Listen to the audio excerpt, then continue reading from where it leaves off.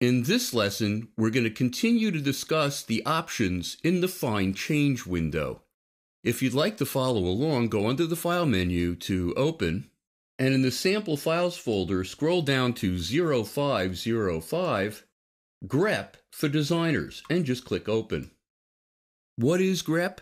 It actually stands for General Regular Expression Parser. It's a way of finding patterns in your text and making changes to those patterns. Now, it can involve some code, and I can see all of the artists actually running for cover right now.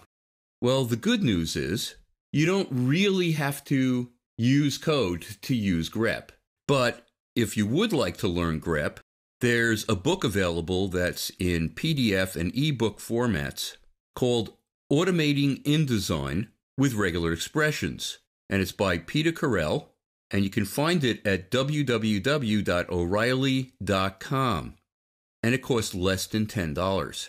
Why don't we open the Find Change dialog window? Go to Edit, Find Change, and we're going to go to the GREP section.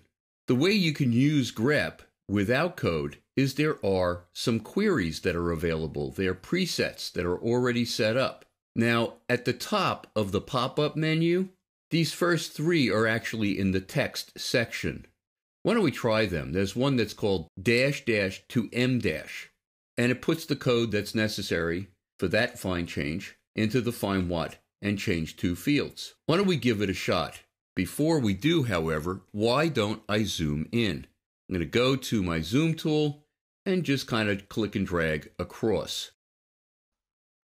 And let's give it a shot. I'm going to hit Find to make sure that it finds a couple of dashes, and then Change. And it actually does work.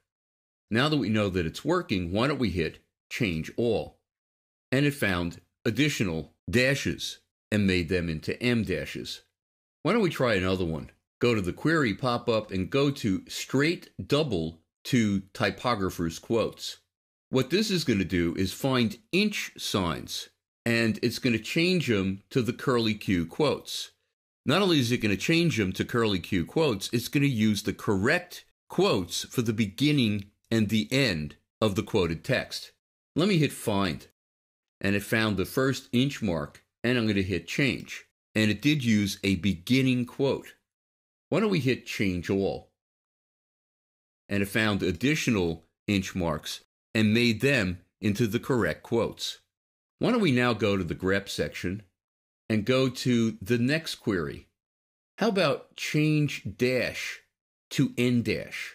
Now, this is normally used for finding anywhere that people used a hyphen, and is going to make it into an N dash, which is the correct dash as a number separator, a separator between a range of numbers like July 4th to 5th.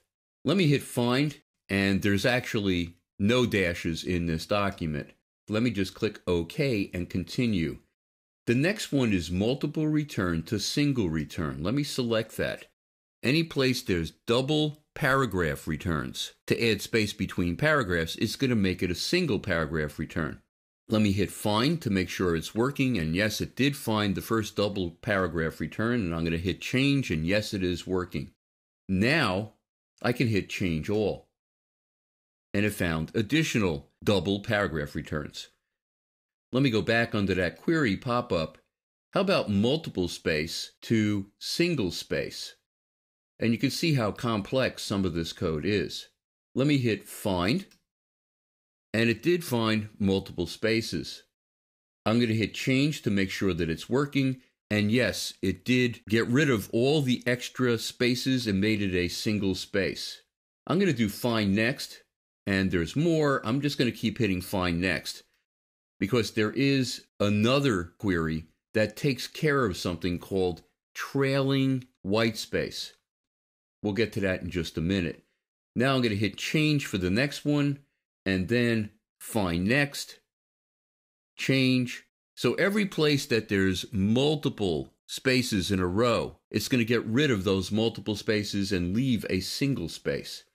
Let me hit Find Next, and Change, and so on and so forth. Why don't we go to the next one, which is something that's called remove trailing white space. That's a little bit different. It's space that comes after the paragraph. It's almost as if the writer in Microsoft Word fell asleep at his keyboard and was leaning on the space bar at the end of each paragraph.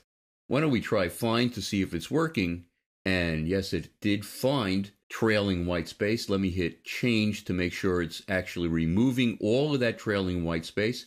And now, how about change all? And it did find a bunch of other trailing white space. But you can see the spaces that weren't trailing at the end of a paragraph, it didn't find or change them. That's the other query, which is multiple space to single space.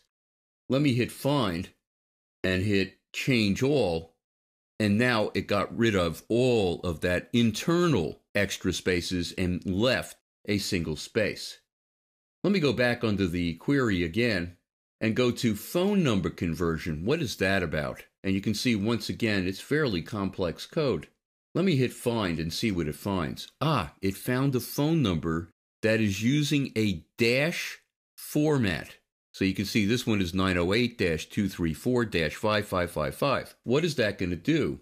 Let me hit change to see what it does, and it actually changes it to the newer dot format for phone numbers. Let me hit change all now that I know that it's working, and it found 32 and changed them all at once. Now I want you to make believe for just a second that it was 1,000 names and telephone numbers. It would change it that quickly. It can be a huge time saver. So even if you don't know code, you can use grep by using the pre-existing queries. We're going to continue discussing working with text in the next lesson.